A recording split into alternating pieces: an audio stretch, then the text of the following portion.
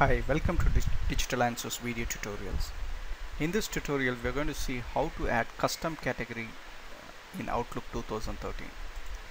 So you have an option called categorize under the tag section in Outlook 2013 home menu.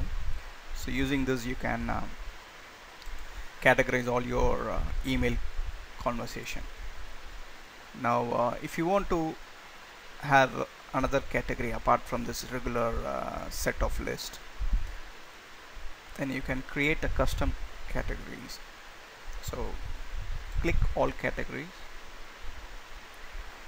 In color categories window, click new button. Now enter the name of for your category, for the new category, and you can choose a color, your preferred color. Similarly, if you want to have a shortcut key, then you can pick from this shortcut key drop down list, or you can just go with none option. Click OK to save your changes, and now you should see your custom category. Click OK to close your color categories window. Now if you are going to use this custom category very frequently, then probably you can set this as in the set quick option. So again, click categories option,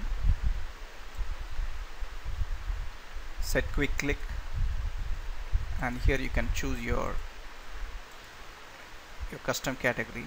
Now what this would do is, you can just by single clicking on the categories column of any email conversation, you can set the category. So now my custom category appears in the categories column.